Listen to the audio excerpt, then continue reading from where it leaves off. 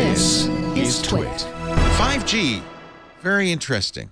Federal government, President Obama says we're in the National Science Foundation, we're going to put $400 million into 5G over the next few years.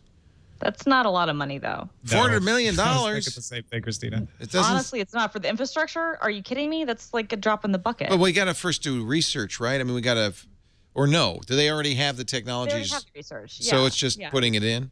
It's rollout. It's spectrum allocation. The FCC has voted to make spectrum available for it. It's standardization still has to come. That hasn't actually been voted on a standard. But the same thing happened with 4G. People were rolling out implementations before the standard. And they have final. private industry involved as well. Maybe there'll be more money. I mean, Samsung and the carriers are putting. Well, yeah, the carriers for sure. Because the last thing that anybody wants is for us to have what we had here, which was remember what was Sprint's terrible thing called their phone version of 4G. WiMAX. WiMAX was this LTE debate, and we all knew that like WiMAX was dead. We were like, Sprint, what are you doing? And Sprint was like, no, we swear it'll be good.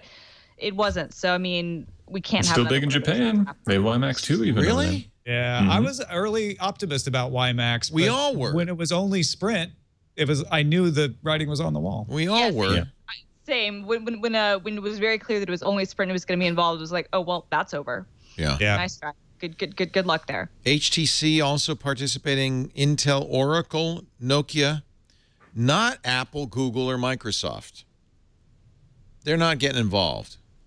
No, I mean, I think that I think Apple and Google are smart enough to recognize that once there's a standard, they'll sign on board, but they don't need to be involved in it earlier than that. Right. If you're a chipset provider, if you're a Qualcomm or someone, I mean, maybe you care more if you're, a radio provider like Ericsson, but if you're not doing those things, I mean, why bother?